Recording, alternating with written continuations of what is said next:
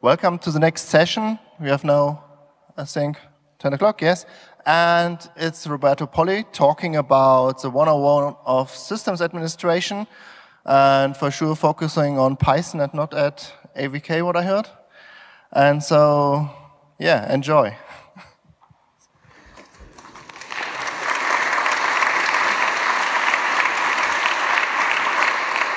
Hi everybody. I am Roberto Polli. I work in Babel, which is the proud sponsor of this talk and of my hotel bill. Today we will see how to use and learn elements of statistics. It's not a statistic course with Python. Before starting, also I would like to apologize for my English. I hope the English-speaking people can forgive. Go on.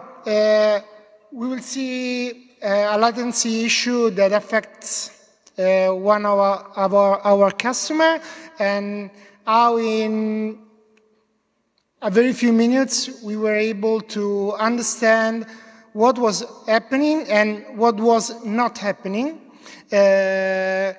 We understood all those things using correlation and combining data. Then we provide a lot of nice plots that allowed our customer to say that all that were happening wasn't his fault. Everything was done with scipy and matplotlib. His problem, the customer problems, was episodic network latency issues. We had log traces with message sizes, the number of peers of the communication, and the number of retransmission and errors in this network. The customer asked us, do we need to scale? Are those latency issues related to some peak condition? And, well, we found a rapid answer using Python. How we did it? Because Python provides basic statistics like the mean that we will denote with a bird on the X, and using standard deviation, which is actually an indicator of how the mean is a good descriptor of our data series. If the mean is good, the standard deviation is low. If the mean is not a good indicator, the standard deviation is high. The T variable contains an abstract of our data. There is a timestamp, a latency indicator in seconds, and the number of peers, and there are other indicators just like the message size, the number of retransmission. You can see that getting a base description of all those fields is really easy. It's just one line, because Python provides max and minimum indicator, and mean and standard deviation are built in scipy. Now, data distribution. The second thing you do is to create a distribution that is on the x-axis. You have got some time slots. For example, this one is a ping round trip distribution. It says we have 3 ping returning between 158 and 159 milliseconds. 4 pings return between 159 and 160, and so on. The faster way to create a distribution with Python is using matplotlib, which is that is a plotting library. When we plot an histogram, for example, an histogram of latencies, ping round trip time is actually a network latency. The history, we have got two outputs. One output is the plot. The other output is a triple. The interesting values in this time are the frequencies. That is how many pings return. 3 is a frequency, 4 is a frequency, 2 is a frequency, and the beans. The beans are just like, yes, beans or buckets are on the x-axis. So the 158 to 159 bean, and so on. To get the distribution, just use zip, which tie together through lists or iterables. Now, correlation. We have got a description of our data, but now we ask, are two data series related? Is there a relation between the number of retries and the latency, or whatever? If we, for shortness, use delta x, just like the difference from an item in the series and the mean, Mr. Pearson, that was a statistician, answered with this formula. It seemed complicated if if your high school time are far, but if you just mind back to your high school, it's actually quite easy. It just checks if the values of the x and the y series move together on the same line.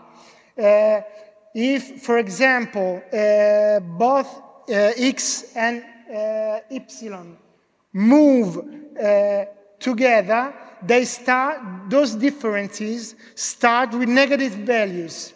So the product is positive.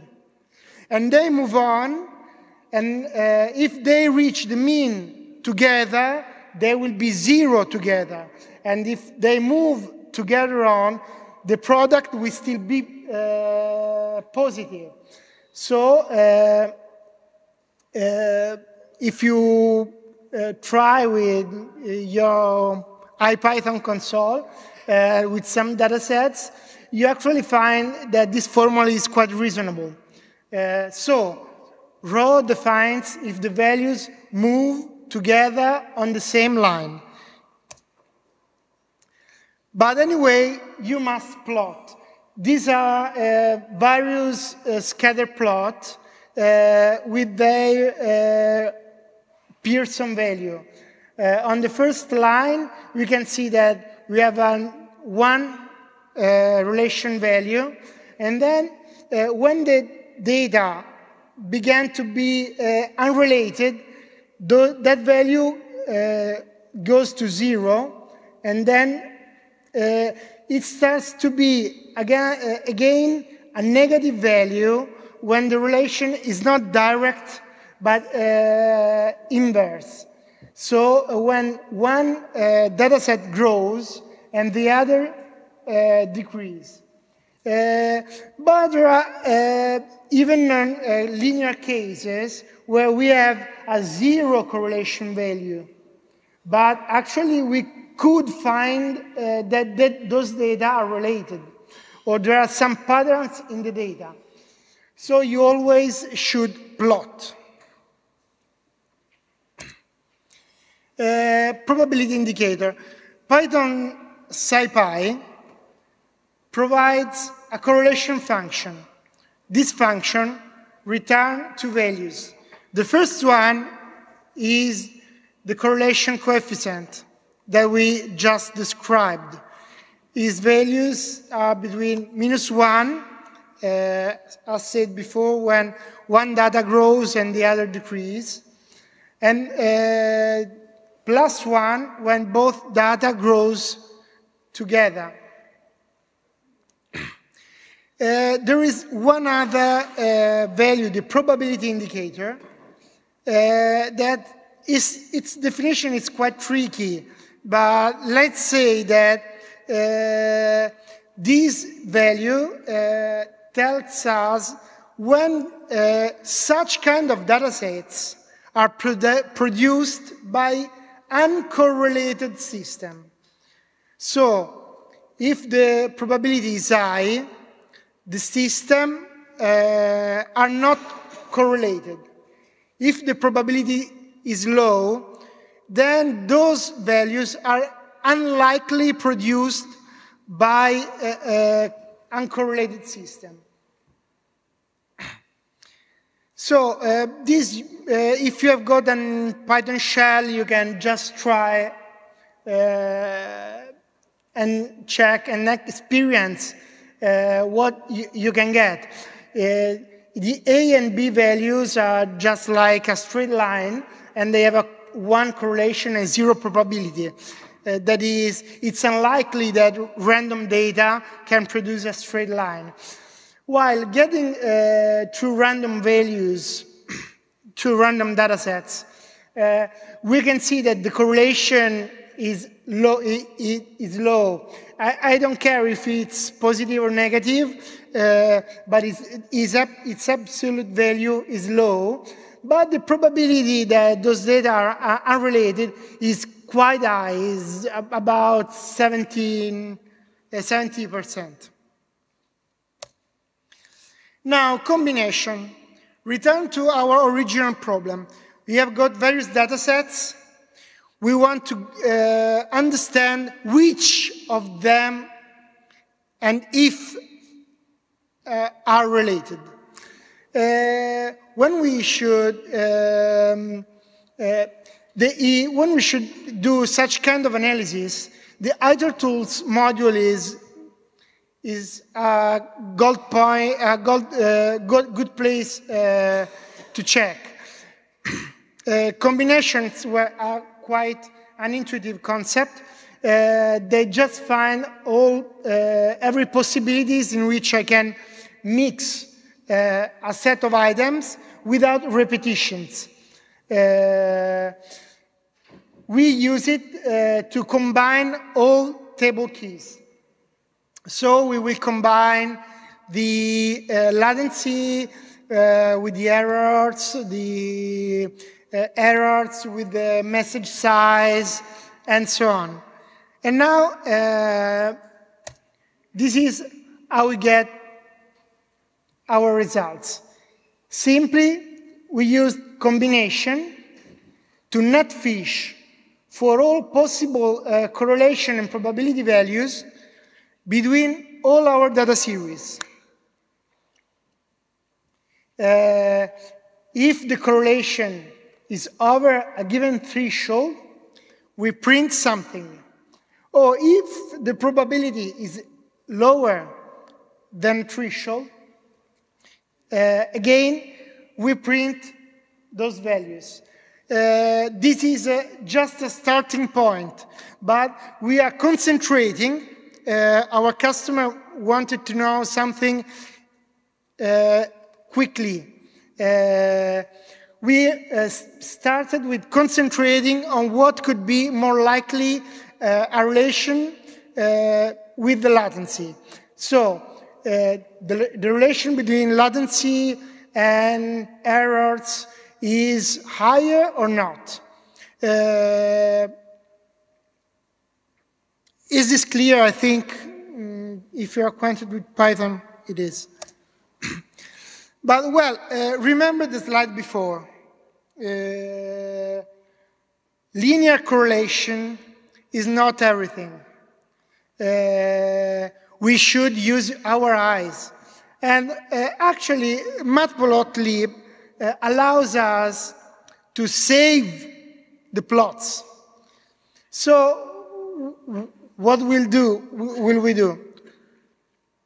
We will save all the possible combination of our data and our data sets, sticking on the plots all the possible information. So the relation indicator, the probability indicator, the data series we mixed, and then save. That could produce 30 or 40 graphs, but we can just watch it with a one view or whatever your image visualization. And well, at that point, you can easily check if that plot tells you something. This is an example plot with the buffer size and the CPU weight. Hey, there is an high relation indicator and a zero probability indicator. Those data are probably related. We can see that when the CPU weight is low, the buffer is constant. But when there is I/O, the buffer increases. So there is surely a relation. If that relation is a straight line, or the relation is just like moving from CPU weight at a constant rate on the buffer side, and then when the CPU weight starts to be for 3 or 4 seconds at 40%, then the buffer starts to grow. Well, this is a first step of analysis. But for example, if you're searching something, this kind of plot is something you should, it's a good starting point for investigation. Then, what lacks in the previous graph was colors and a time indicator. We have not plot time, so we actually don't know if the right side is the one is the starting point and the end side is the end point, for example, because after CPU work we flash the buffer, for example, or if the left part is the starting point and the right the end point, and I stopped myself in to gather data while buffer was working. Using colors, I can understand better what's happening. And well, again, itertools. Cycle makes an iterable, continuous iterable. So colors.next returns RGB, and again RGB. It's a simple case. I just trace morning, afternoon, and night. Morning with red, afternoon with green, and night with blue. I just use those compression syntax to split datasets in 3 chunks. And then I start the first one in the morning in red, using labeling it with red. I could even add Pearson and probability indicator on the single chunk. And then, yes, always set the title, save the plot, and so on. Boom! We're going to end. I was fast. So this is one sample plot with latency on the x-axis and throughput on the y-axis. The color denotes the time in the day. We can see clearly that if we look at higher latency above 3 seconds, okay, it's not a matter of throughput or size, okay? The higher latency match with lower throughput. Moreover, with this plot, we have even an indicator of the ability of the system, of the speed of the system. Because we can see that if we focus just on the first time slot between 0 and 1 second, we can see that there is actually an influence of throughput on latency. But this influence ends after 1.5 seconds. And that line could be a sort of throughput speed of the system. We can see, moreover, that all the points, all the red points with a higher throughput are in the same part of the day.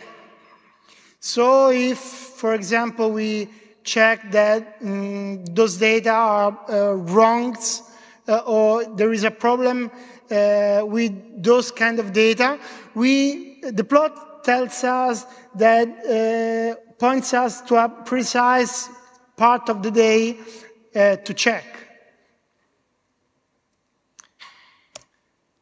Another one, a correlation. This is another scatter plot with size of the packet and the retry. We can see that there is no relation.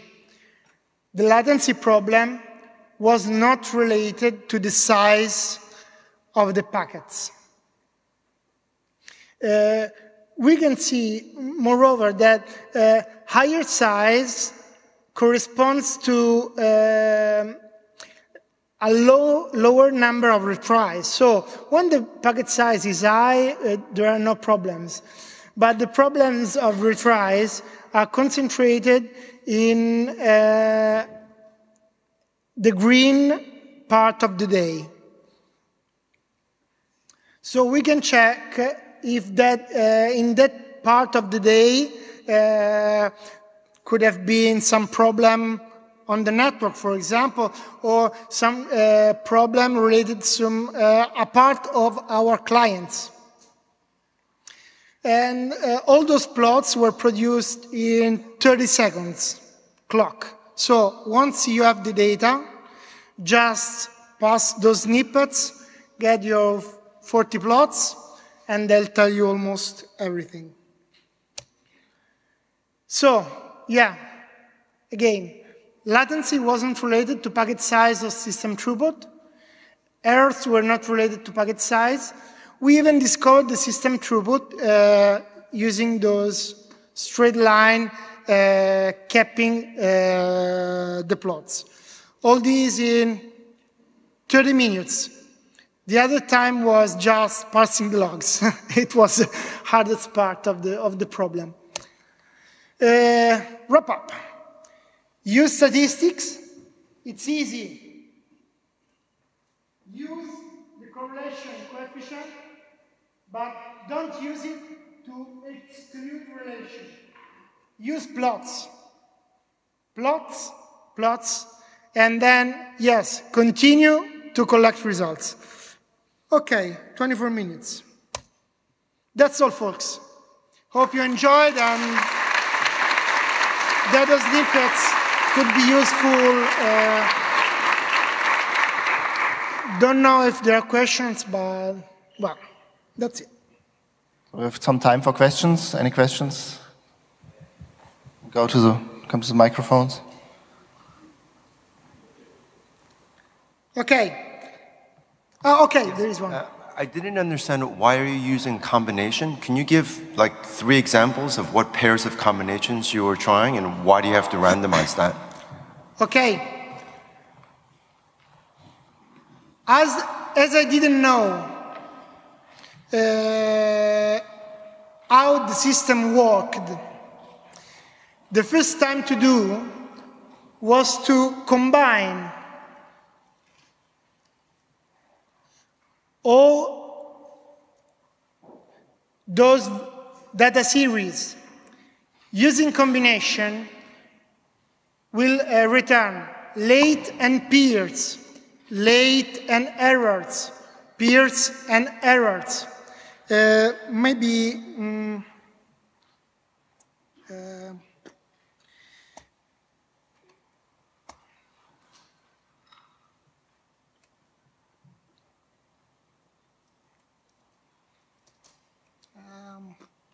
the screen is smaller. Okay.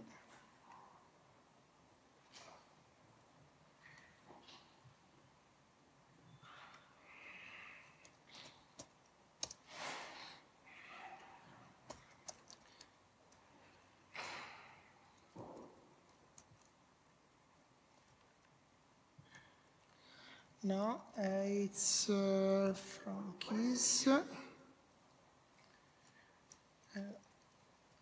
ABC range 10.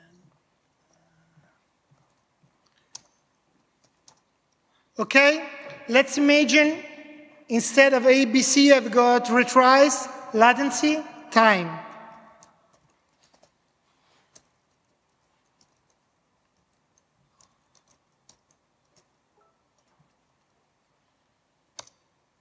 Oops.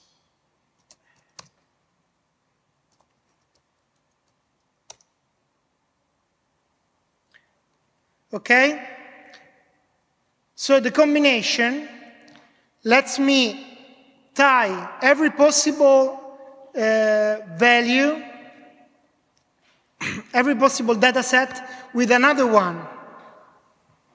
Maybe this is simple. Okay? Imagine A is latency, B is throughput, C is retries. I've got all the possible combination between data, and I can evaluate the relation values or plot on every possible what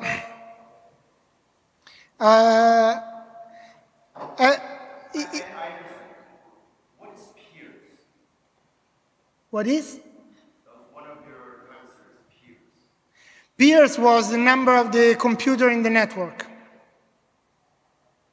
There's another question. Yeah, I have a quick question. I see that with these permutations, you get a lot of different combinations. Did you have any problem with spurious correlations with high significance levels? Could you detect them as false correlations, not really related, or you didn't have this problem? Actually, there is no false correlation because it's just a number, if I understood the question. The Pearson indicator is just applying a formula that tells you if those data are, plotting those data, you get something like a straight line. So for this reason, I always say you should plot because, and obviously you should then learn how the system works. Those are indicators because I made 40 plots. I didn't know the system. So I needed something, I needed the haystack to say to steal the words of Costanze. So I got the haystack. Then in the haystack, I started to find the needle. Thanks. Yes, thank you very much, Roberto. It was a great talk. Thank you very much.